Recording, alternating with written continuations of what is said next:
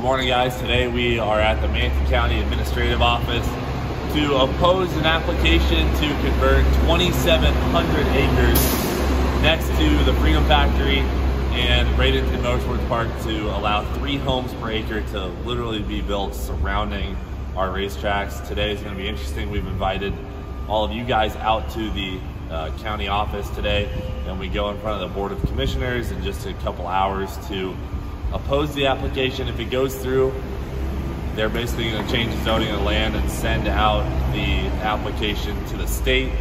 We need to stop it at a county level, so today if we can get a win, that'd be huge. We don't have high hopes because, you know, we're just a couple guys at the racetrack, and we've got a lot of supporters coming. We've already got one here wearing a Freedom Factory shirt. He just got off a full night shift. It's just the American people trying to fight back for what's right, and we're going to go into this today with our heads up, hopefully get a win, but if not, we're going to leave with our heads up and work on another solution. So let's do it. Today's going to be not so fun, but I think we can maybe come out ahead. Man, here we go.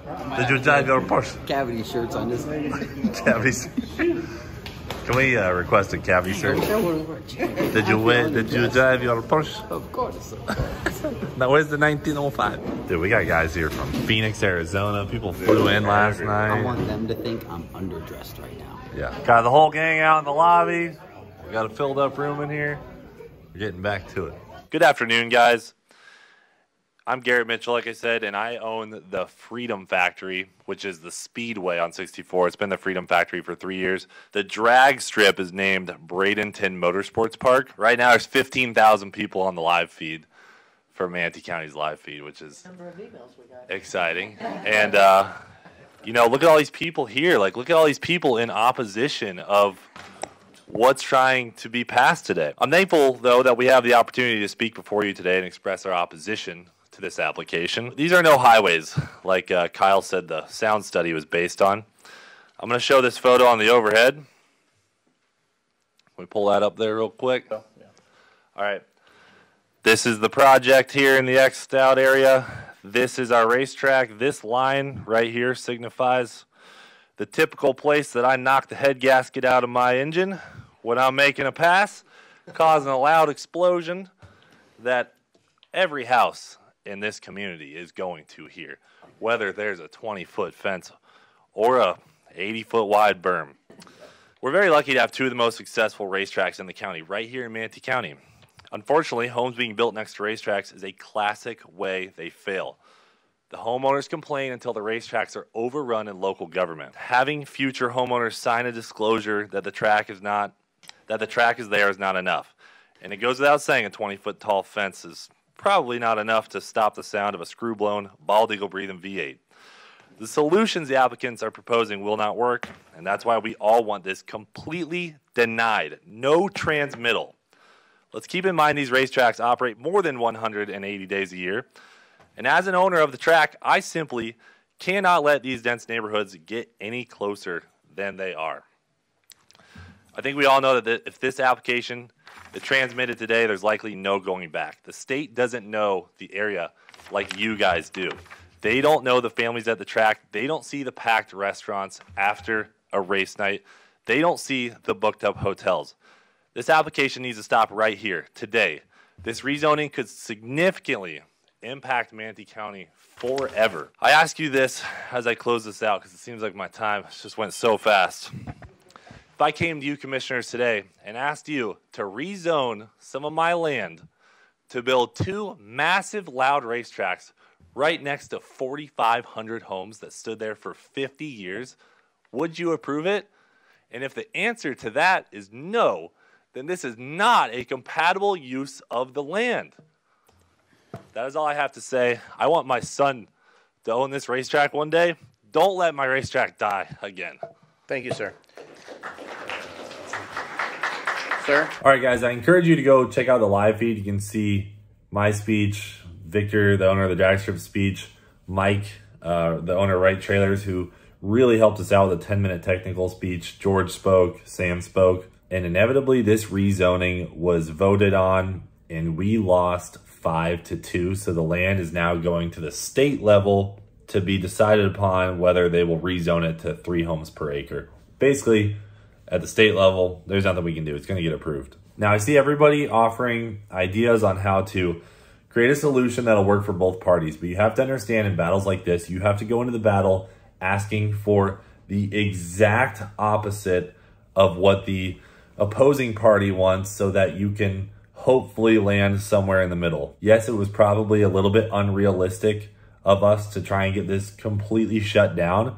But yes, we're going to try. And by showing up today in mass force and sending 15,000 plus emails, which is just an estimate, I guarantee you it's more than that. We crashed the Manatee County server today. We were able to get every single commissioner to say on record that they will protect our racetrack at basically all costs. Some of them said it on several occasions, but here's a shot of them pretty much each saying it one time. And any complaints by homeowners are going to be at the acknowledgement that they bought a home next to a racetrack. And that's something we're going to do before it gets here. So I would encourage you to look into that when you do your general development plan, because there's going to be a racetrack in that location for all of our lives. And we're going to make sure of it. I also want to make sure that this racetrack in the future is not hindered in any way for growth.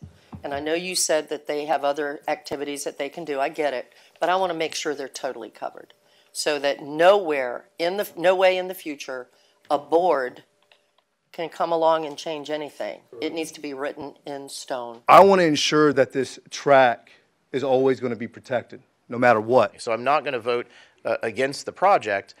However, I am going to partner with Commissioner Cruz in ensuring that protections are put in place. In an ideal situation, we're looking for homes next to homes, businesses next to businesses. We understand there have to be areas of transition between the two, but this doesn't seem like that. I would like to see what our plan is to protect things in the future before we make this vote. And I do think that that's one of the reasons that we need to make sure that the track is protected. And now, before the applicant goes back before Manatee County, they've got to work with us. They've got to make some stuff work for both teams. Do I still worry a little bit that in 10 years, when there's perhaps some snowflakes running the board, that our track could get shut down? Yes. Is the risk now increased for that? Absolutely. All right, guys. Well, we just wrapped up the meeting in there, all-day thing, and we were trying to deny the application for the rezoning of the land, and after hours and hours and hours of people talking on our behalf, over 15,000 emails, we were told, 15,000 people on the live feed, they still went through with the zoning change. If we didn't show up today, who knows if the racetracks would have even been mentioned. However, because we were here in such force, every single commissioner said there has to be action taken to protect the racetracks to the highest level. In fact, several of them said the racetracks must be protected at all costs over the neighborhood. So now that the zoning has been approved, this group has to bring a site plan to the county, and the site plan says where all the homes will be, where the ponds will be, what the buffers will look like in between the homes and the racetrack, and we'll have to be at that meeting. Before that meeting, we're going to be meeting with the developers to hopefully work on a solution, which I just talked to the owner of the entire development, and he said, how cool would it be if we transformed the northeast corner surrounding the racetrack into a racer's village, which I never thought possible. And I don't know, if he'll actually do that, but if we could convert the whole northeast corner into a racer's village and then put a wall behind that, maybe we will have enough of a buffer for these homeowners. But if you put homes right next to that racetrack, what happens all around the country is going to happen to our racetrack. So, I'll keep you guys updated on this. Hopefully we can set up a meeting with the developers ASAP. And then before they turn the site plan into the county, we can maybe make some changes that'll help us out in the long run. The Freedom Factory and Bradenton Motorsports Park in the short term will be just fine. This stuff's going to start affecting us 5-6 years from now. But if we make the right actions over the next couple months, we may be able to save ourselves some headaches or even having the track shut down. So although we did not win today fully to what we wanted, which was to deny this altogether, we put ourselves on the map and really showed the commissioners our force. And I hope that they truly follow through with their word of protecting the racetracks indefinitely.